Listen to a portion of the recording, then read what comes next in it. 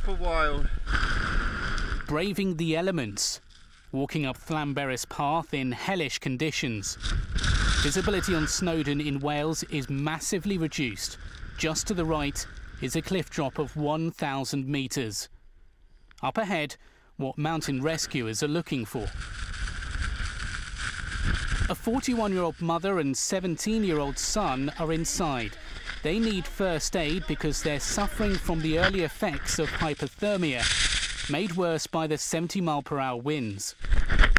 The mother and son were 3,000 feet up when they were found, without the right kit and not enough clothes on. The casualties are moved to a point where they can be picked up. It's tricky landing at an exposed area and staying upright.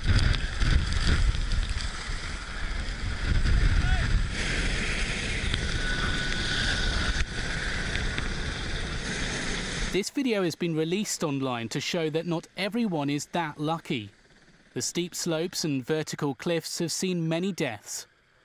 Rescuers say if you're going up there, go prepared with the right kit and the right skills.